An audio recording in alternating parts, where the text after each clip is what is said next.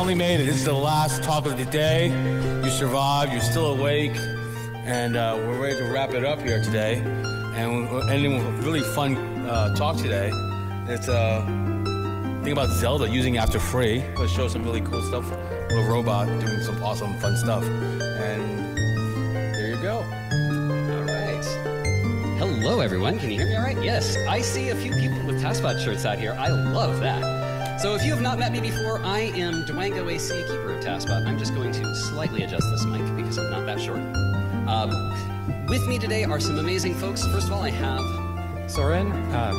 Hi, yeah, I guess I'm audible. I'm a tools developer and music arranger for the N64 community, and I was the director of Triforce %. Also with us. Hi, my name is MLink, or Liam.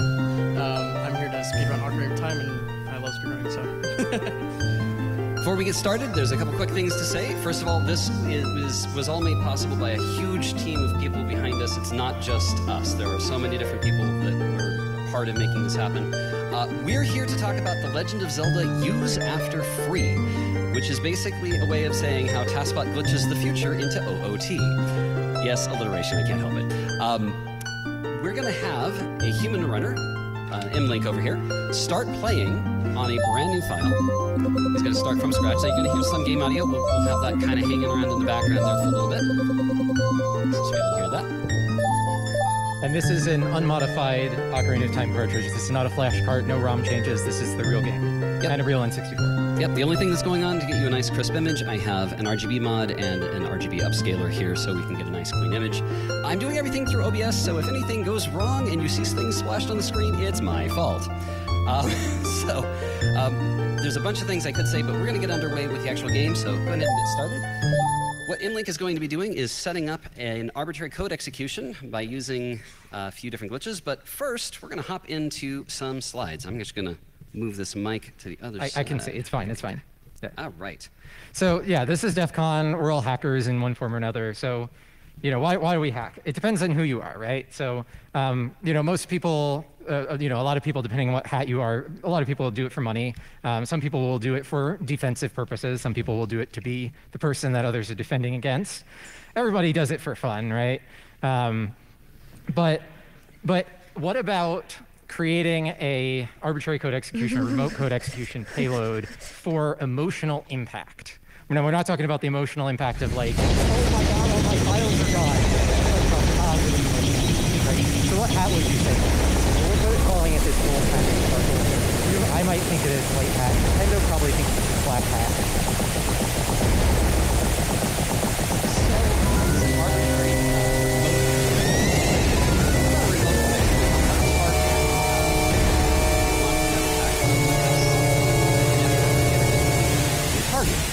But we're not doing that. We have arbitrary code execution on a video game console. And the reason we have a human runner here with MLink here is because MLink is holding a real controller connected to controller port 1. And we have our friend TASBot here connected to controller ports 2, 3, and 4 for most of this. Briefly, he'll be connected to all 4 at the same time. And there's a little bit to unpack here. So first of all, this is TASBot. He has been around for almost 10 years now, raising money at Games Done Quick charity events and other things.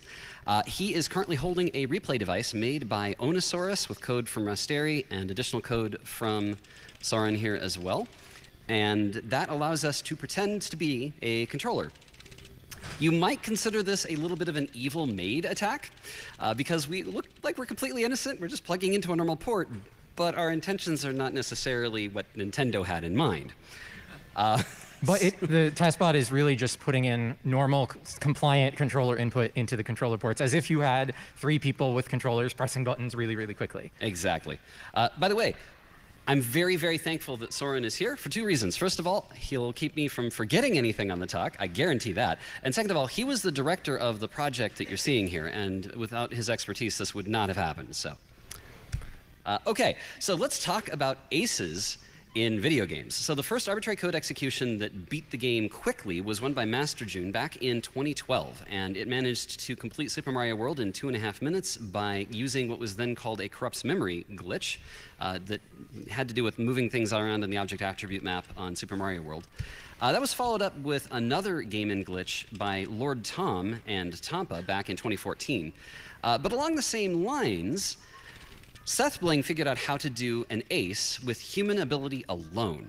And this was pretty incredible. It took a little longer, but arbitrary code execution, same method in Super Mario World, using the object attribute map to overload a bunch of different things. If you want to know how this works, Retro Game Mechanics Explained, who we'll be mentioning a little bit later, has a video on how this works. So if you're interested, you can go check out Retro Game Mechanics Explained.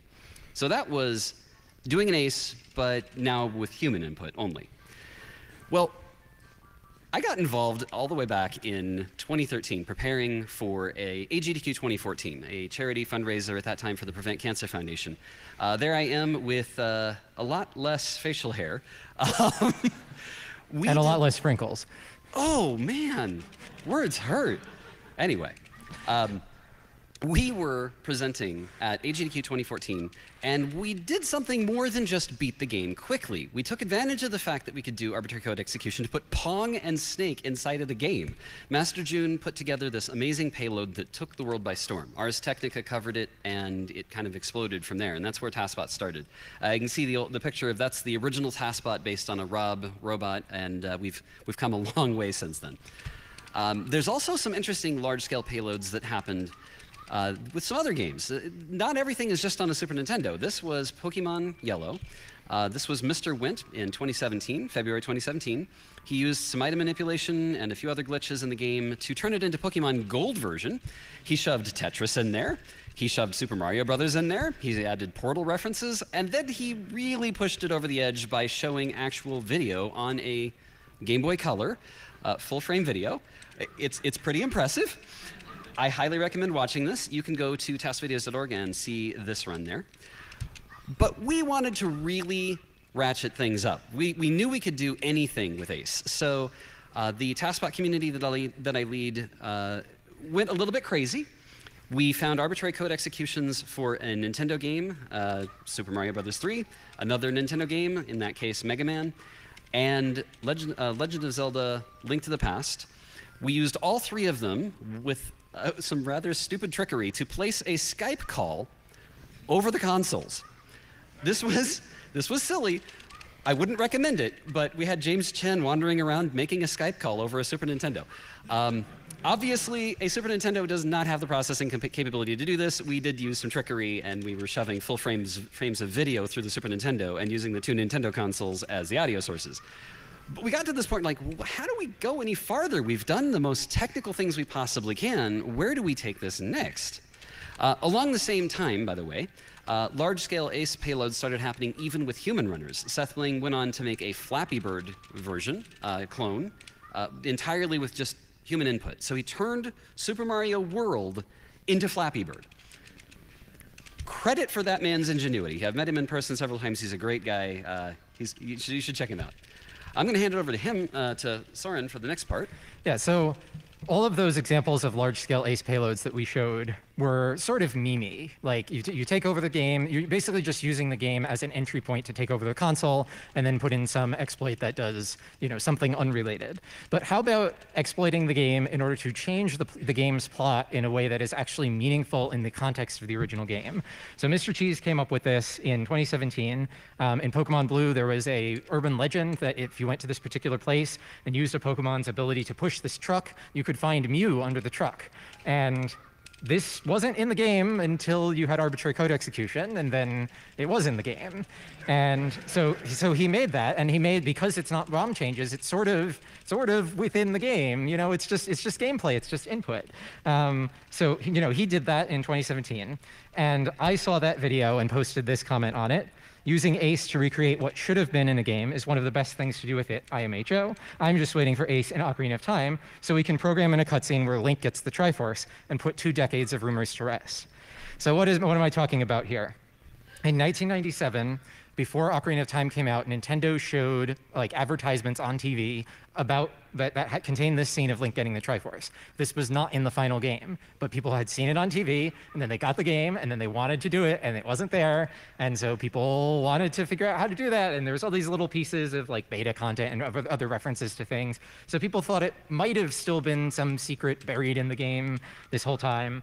In 1999, somebody made a hoax about getting the Triforce with some photoshopped images. Nowadays, this would not pass muster for Photoshop quality, but in 1998, this was like a big deal, and people were all believing this.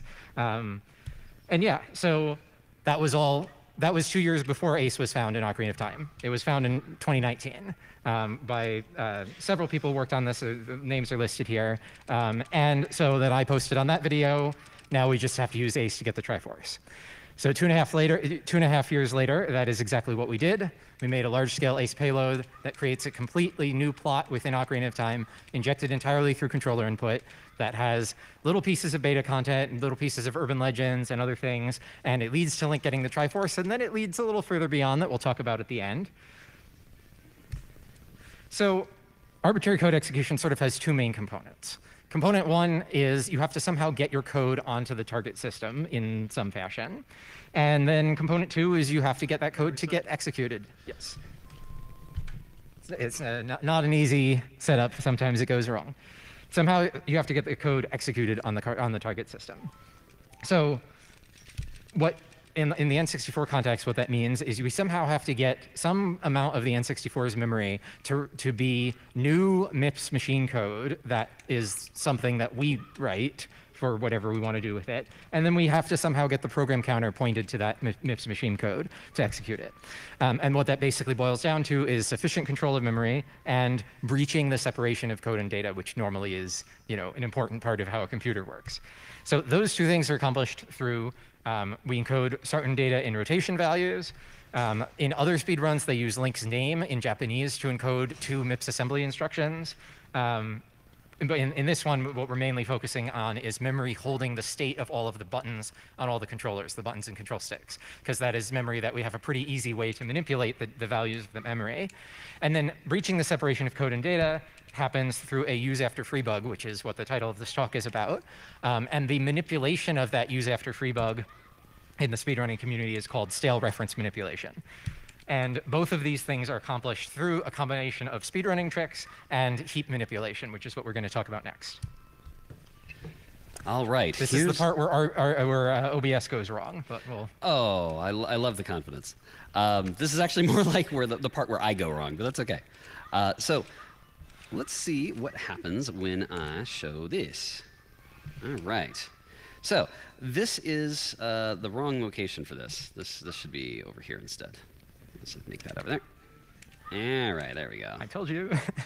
I forgot to relocate. It's fine, it's fine. It's okay. RGME, Retro Game Mechanics Explained by IsoFreeze. There's a whole video about this. I am using this with permission. Thank you very much to him for that. There's a lot of information you're going to see on the screen now that I'm not going to get into.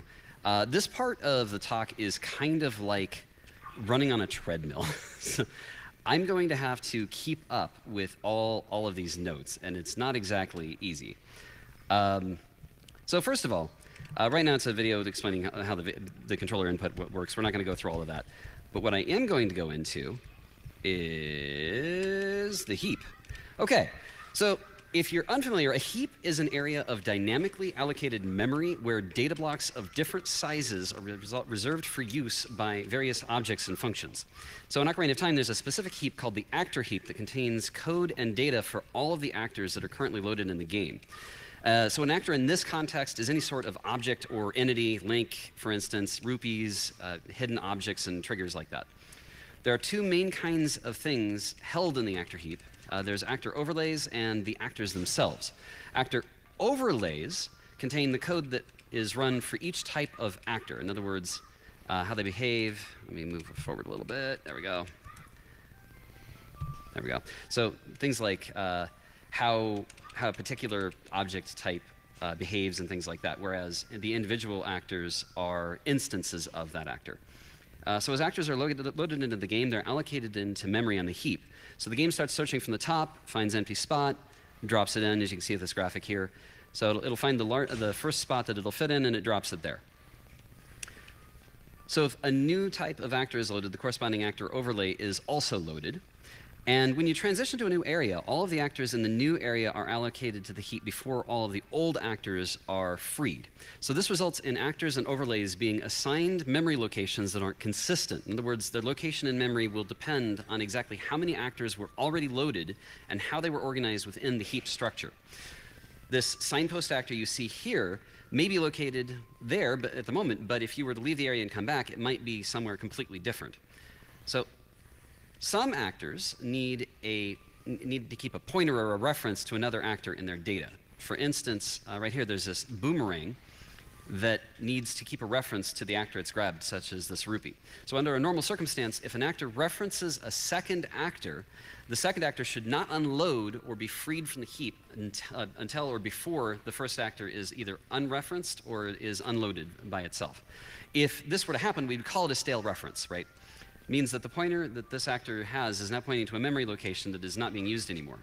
That means that if another actor were to be allocated to the heap in the location where that old actor used to be, like this chest, then it might be pointing to an actor it probably shouldn't have access to. So if we use the boomerang as an example, by unloading the actor it has grabbed, the rupee, and going into a room transition while it's off screen, a different actor will take its spot.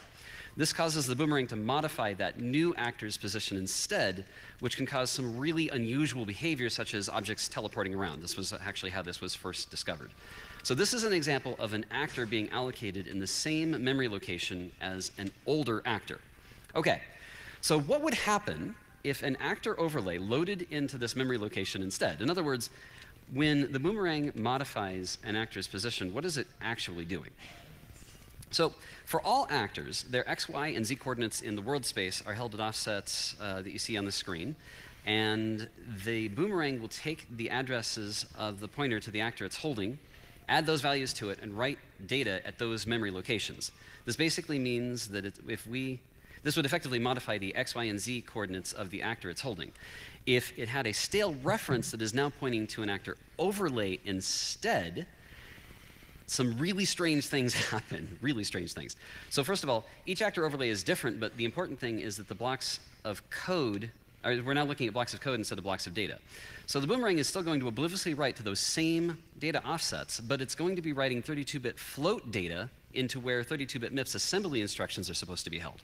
Now, if the code that this overlay gets executed, or for this overlay gets executed after the boomerang modifies it, it'll usually just flat out crash, since the code has been overwritten with data that is unlikely to be valid or sensible. But if we could control what values were being written by the actor, and in other words, exactly which instructions from the actor were being overwritten, we could effectively modify the code that the game executes. And we could make it do whatever we like. This is basically the essence of what we refer to as a stale reference manipulation exploit. So this is a use after free bug, but with a little bit of extra stuff in there. In the Triforce % run, we achieve this by, and you might have seen this on the screen a little bit ago, we achieve this by having Link pick up an item while it's culled. In this case, not being drawn off screen. Then without allowing the item to be unculled, we pass through a loading zone so the item unloads and Link has a stale reference. That's the important part. We then come back through the loading zone to get a particular actor overlay to occupy the memory that was originally taken up by the item that Link was holding. So let me just jump in here. Yeah. So the bugs that we're using are camera bugs to manipulate where the camera goes, because we can have Link holding an object that is so far away from the camera that it gets culled. And then the other bug, which you could say is a bug, is that they didn't check when something unculls whether it is being held, and to have Link let go of the thing if it's being held. But that wouldn't happen in normal gameplay without the camera bugs, because Link is always like on screen in front of the camera. Yeah, so RGME, Isofreeze on his RGME channel made a really cool memory map. This is a map of all of memory in all of the actor heat. All the actor heat, yeah, the whole thing. So I'm probably going a little off of my location here, but that's all right. So basically, if by collecting various items like rupees, we prevent them from loading back in each time the loading zone is triggered. And since Mido is nearby, you just saw him on screen a little bit ago, the direction that the camera is facing is important, because if the camera is facing towards the main room, Mido won't unload, which causes his overlay to stay put while his actor instance moves around in memory. So we're switching the direction of the camera while walking back and forth over the loading zone, and all of the actors and actor overlays in the heap are getting shuffled around in a very specific way. That's why you saw MLink going back through the doors so many times. Basically, if you're wondering how we found that set of actions that lead to this particular shuffling of memory, a bunch of the people who worked on this wrote scripts to like basically programmatically do those actions and see what would happen. Yeah, exactly. So basically, we're using a glitch here to force the camera to always stay behind Link, then using another item glitch to move around while a text box is open. That allows us to get the camera very far away from Link, which will cull away any actors that are nearby him. You're going to see that in just a second here. So he's going to hit this rock, and the camera angle, let me fast forward a little bit here. So that rock is kind of important. So here, you're going to see that as Link smacks that rock, the camera pulls way, way away. So that culls any actors that are near him. And because of the heap manipulation we did earlier, we know exactly where in the heap that data for that rock actor is. So when Link is carrying an actor, he's updating the position and rotation of that actor so that it appears in his hands above his head. This gets pretty interesting. So in other words, the rotation of an actor, which is a 16-bit value, is stored at that offset. If the rock is stored at that address, we know that that address is the one that will be modified.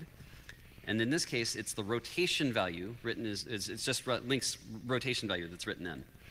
Since it's pretty easy to control what angle Link is facing just by walking around, it means that this value can be used to write an arbitrary data. We're literally using Link's either his actual position or the camera position to manipulate this. I'm going to fast forward a little bit, unless there's anything you want to say about that. Yeah. So there's a specific item called the wonder item, and I could get into a lot more specifics here. We're basically overwriting the offset of a branch instruction to get the code to branch to somewhere else that we can control by setting what this rotation is. Yeah. So you can just skip a few. Yeah, I'm going to skip it. And there's a bunch of extra things that you should go watch the RGME video about to get into more details. Everything is linked on our website, which is on the lower bottom of the screen here. Yep, get triforce.link for the rest of this. They can't see that. Oh, it's off the screen. It's because the video's up. That's why. The video's covering it. Oh, Once we go back to the slides, it'll be up there. Oh, yeah, that's right. Yeah, because I got moved off screen. I actually think that for purposes of time, I think we should keep moving forward. Yeah. But you can watch the rest of this. The RGME video does go into great detail of exactly what the rock angle is and what Link's angle needs to be. But we're going to switch back to the slides. Yep, back to the slides here. All right, oops, let me go to, that's the wrong one. Here we go. All right. Okay. So, we're basically, we don't have time to go over the entire chain of where execution goes, but it goes from this rock rotation to Link's rotation. It goes from Link's rotation to the controller input. We start executing the memory containing the state of all the buttons and control sticks as code that runs one instruction per frame. That collection of one instruction per frame over many frames is bootstrapper1. The function of bootstrapper1 is to write bootstrapper2 into memory. Then we run one controller input as code to jump to bootstrapper2.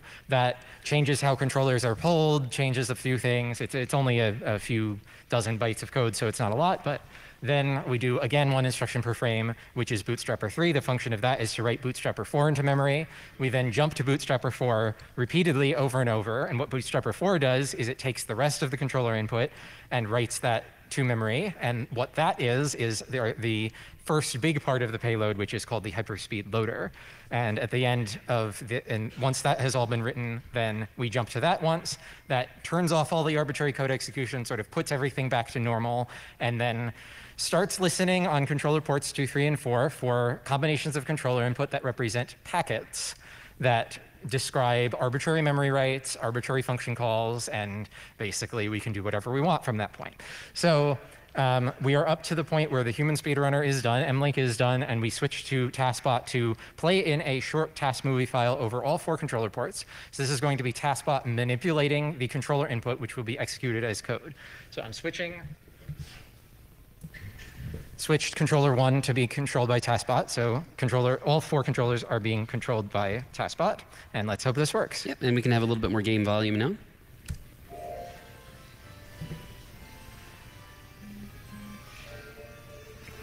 So this wiggling around is wiggling, but it's also code.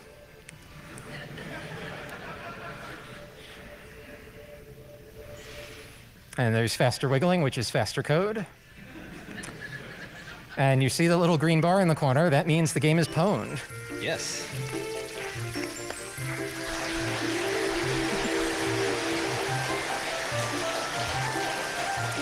So well done, MLink, by the way. That is not easy. The human portion of this was actually one of the scariest parts of doing this talk.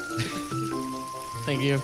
So the reason it's a green bar is that the game has its own crash debugger, and when the game crashes and the crash debugger gets activated, it puts a yellow bar in the corner, and so we made a green bar to, mean it's prone, but it's also that that's being done by the hyperspeed loader. So I've changed controller 1 back to MLink. If you could go walk towards Mido's house but not enter it. And what I'm going to do next is run a script that will now basically send messages to this hyperspeed loader. It's pulling controllers 8 times per frame at 60 frames per second for a total speed of 5,400 bytes per second of memory transfer or whatever we want it to be. And what I'm going to be injecting this is stuff that is linked to statically assigned addresses in memory, as opposed to later is going to be files, and I'll talk about that in a couple of slides. But that's done. That just took a few seconds, and now what I'm going to run is the rest of the injection. So this is going to start dumping files and all kinds of changes we want to make to the game into the game's memory. By the way, you're wondering where do we get all this memory from? We have an expansion pack installed, which is extra 4 megabytes of RAM, and so the game only uses the first 4 megabytes. We have the upper 4 megabytes to just do whatever we want with. So I've started that. If you could go into the house, please. So we need to go into a house to clear out some residual glitches that are still active and go leave again. And then if you pause and press L. So this is the first thing that we would show during the Triforce % run. This is the inventory editor. This was created by the developers to test, set up link state and test the game. And we just need to, because we're not going to show the full thing today, we don't have enough time, we're just going to give ourselves a couple things here. So yeah, that's right. And the next thing that we would show is the R-Wing. So, what did you? I did L and D-pad down. I did L D-pad down.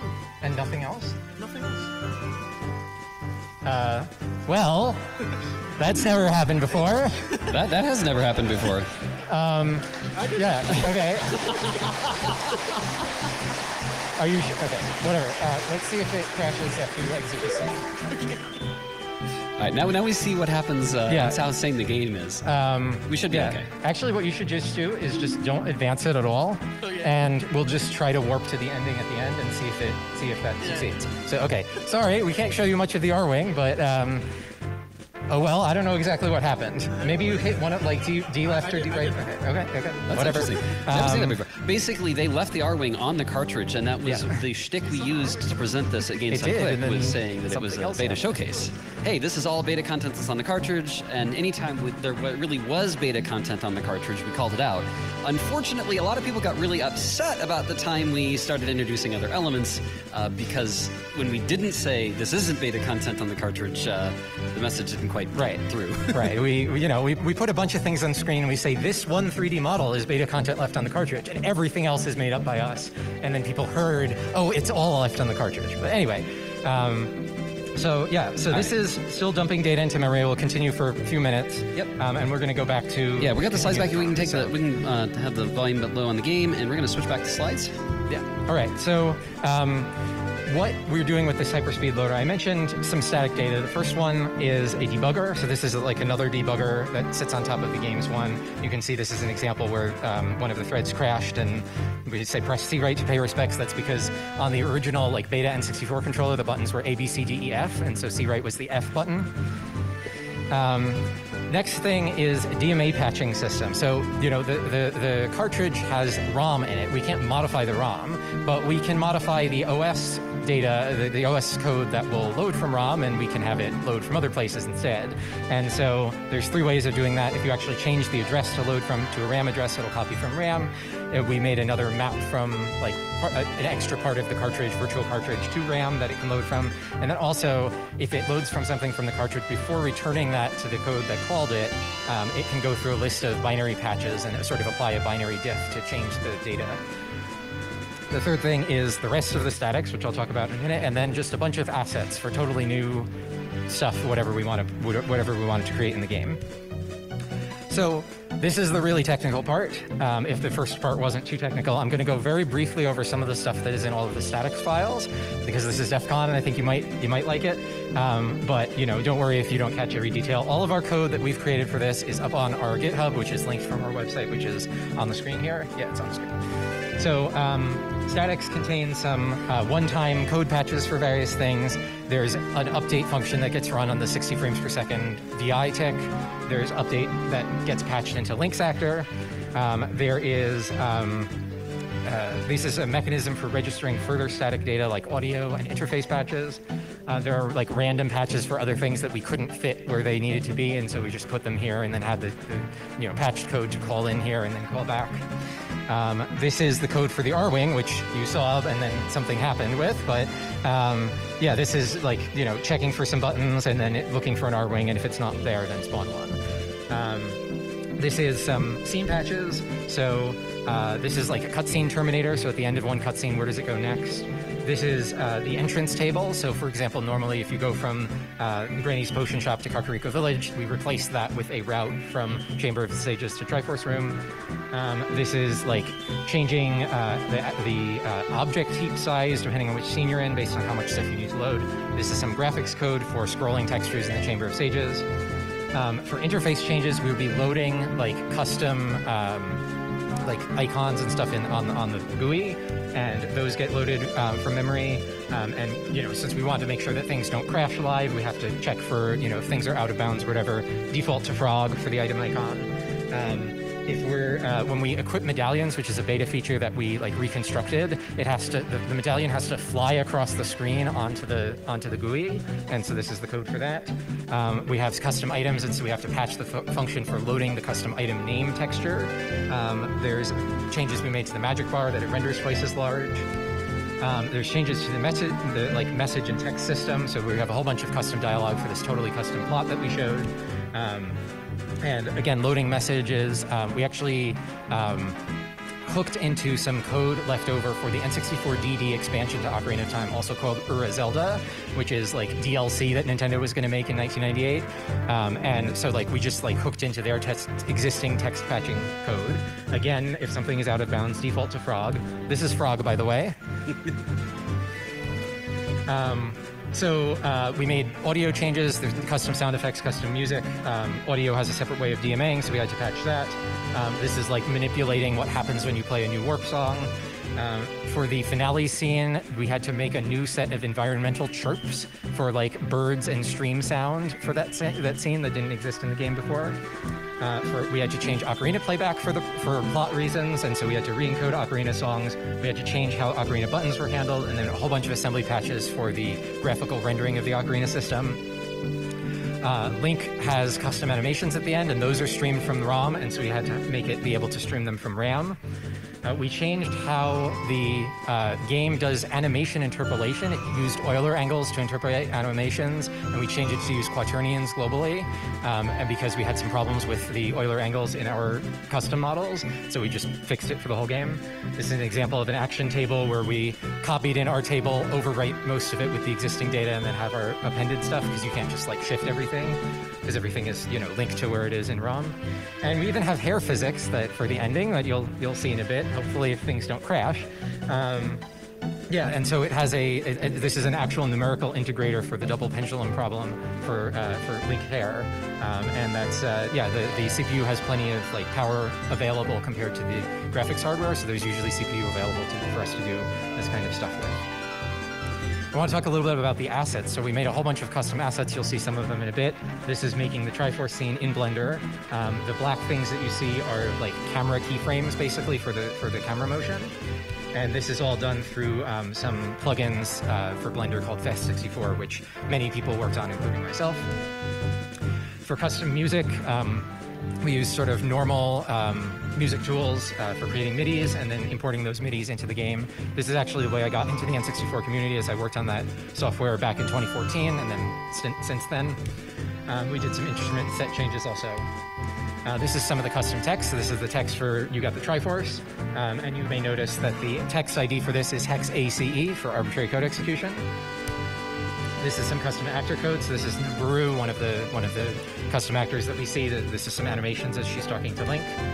This is the Running Man boss. This is some of his code. There's a sort of a humorous thing where this side character turns into a secret boss. This is some of his code. I mentioned a patching system. So this is a patch written in text, and then this is the same patch written in binary. So it's like go to this address and patch this one byte, and go to this address and patch this short. This is an example that includes data, and this is an example that has assembly instructions. This is the patch for Link. So it's a bunch of just patch out this and patch out this. And so we're going back to the game here.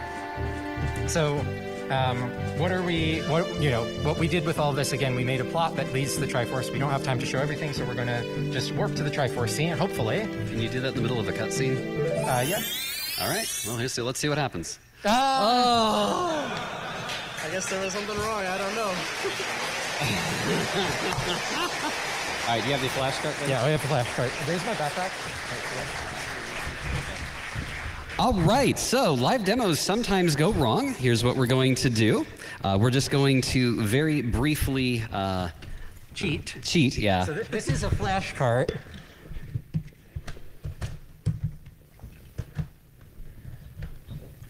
I've got that off screen for a second. It's only over there.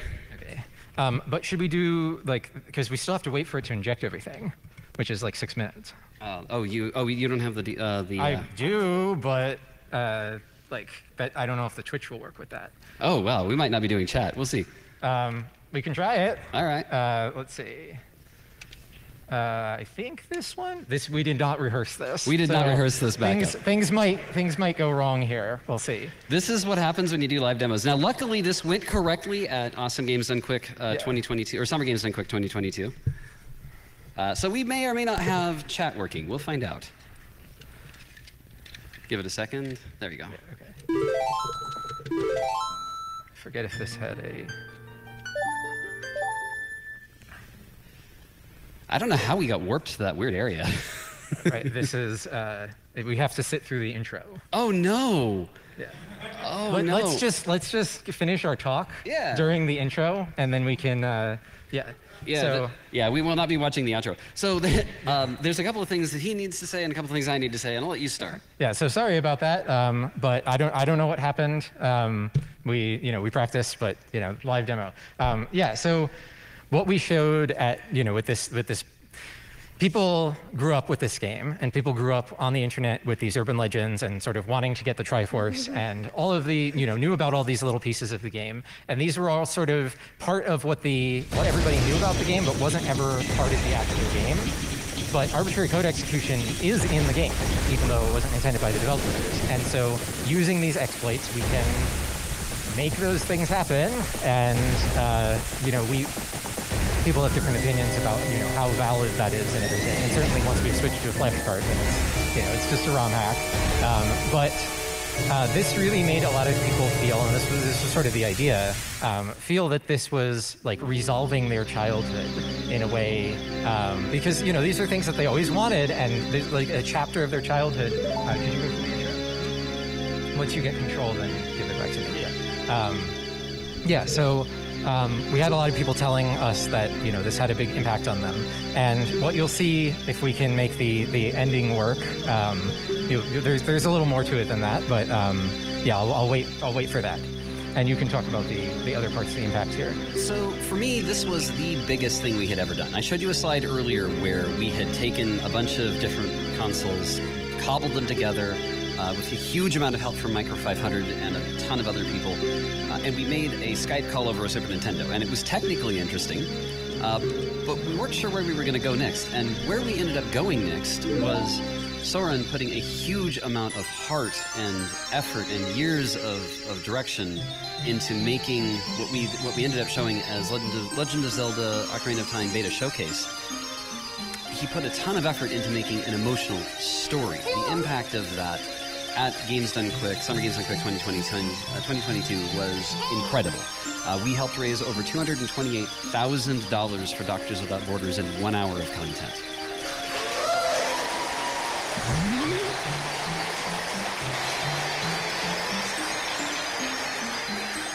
So why do we hack? It's not just to find use after free flaws or stale reference manipulation in video games or anything else. We're doing it because we're able to showcase these at big events and raise money for charity. If you have any interest, go to European Speedrunner Assembly in Europe, Games Done Quick here in the United States.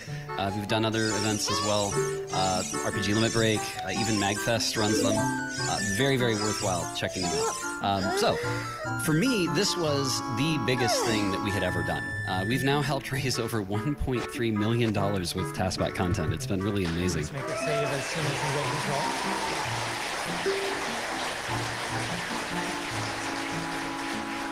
So I'm hopeful that we'll be able to show you what the ending of this looks like. No guarantees on the chat part, but... So I realize there won't be chat because the chat comes in through the hyperspeed loader, and there's no hyperspeed loader in a ROM hack. Okay. So, but we can hopefully make the rest of this work. So this is Link in the Triforce room scene. This is what we were trying to work to.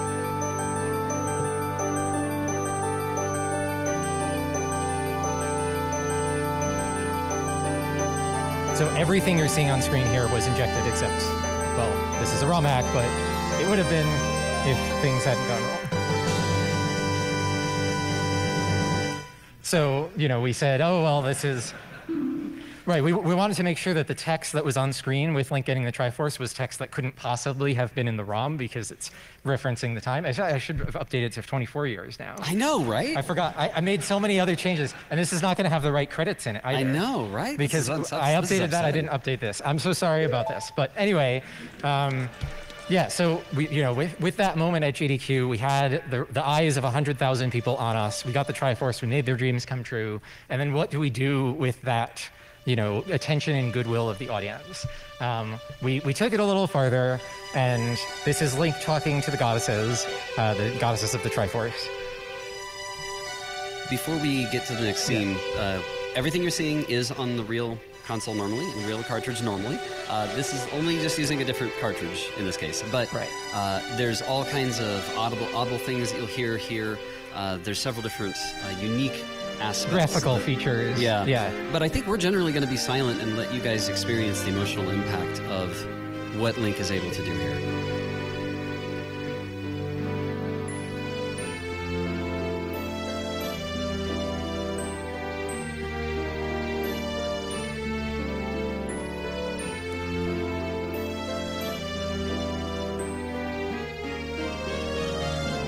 So Link gets a wish from the Triforce, and we sort of convinced the GDQ audience to have us pick See the Future, because that's the only one we implemented.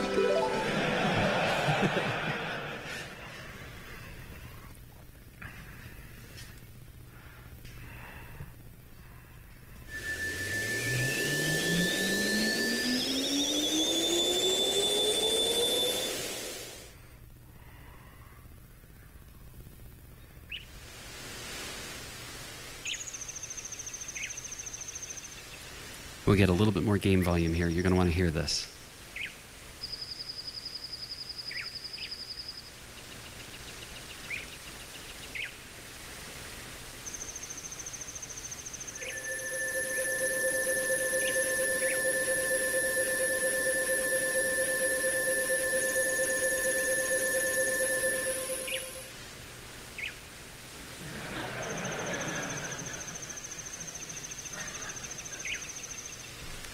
So yes, this is not a video. This is the N64.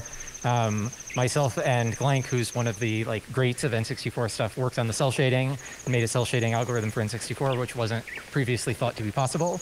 Also, these models are much higher poly than normally for the N64, though they're substantially reduced from the versions on the Switch.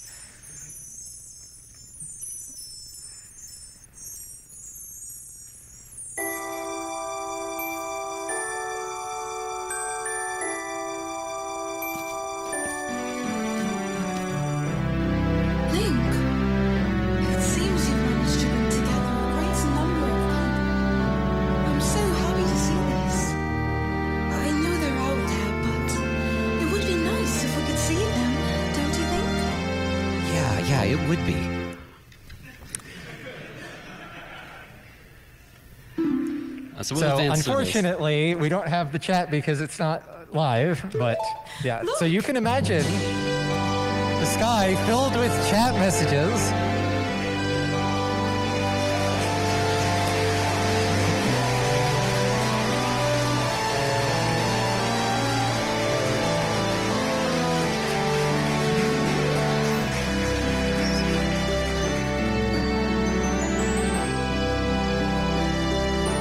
We made it go for a pretty long time to make sure a lot of people got to see their messages on screen.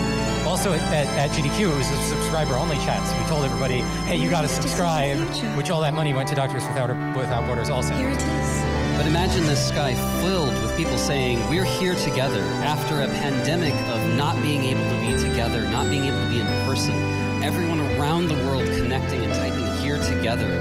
No matter where they were, that connectedness had a huge impact. There's one more bit of a finale here. Yeah, one more, 10 more seconds here.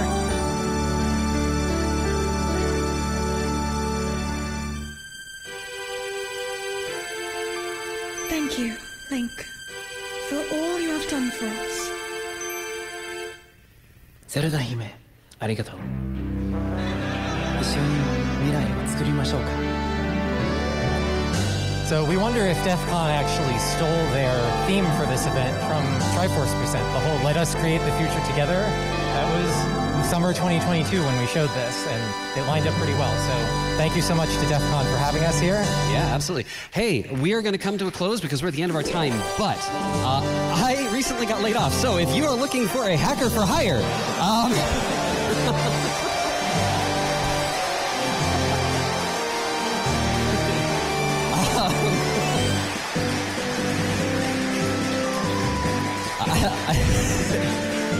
I don't know how to get paid for doing this kind of stuff, so I'm doing security consulting on the side or just test engineering. Hit me up afterward. I cannot thank MLink enough and Sauren enough for making this happen.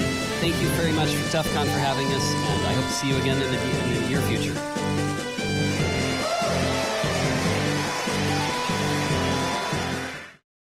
We hope you've enjoyed this look back at TASBot history. NAMI is the largest grassroots mental health organization in the United States, and in our current climate, our mental health matters. Visit NAMI.org to learn about the free programs and services near you. You can also call the NAMI helpline at 1-800-950-NAMI or text NAMI to 741-741.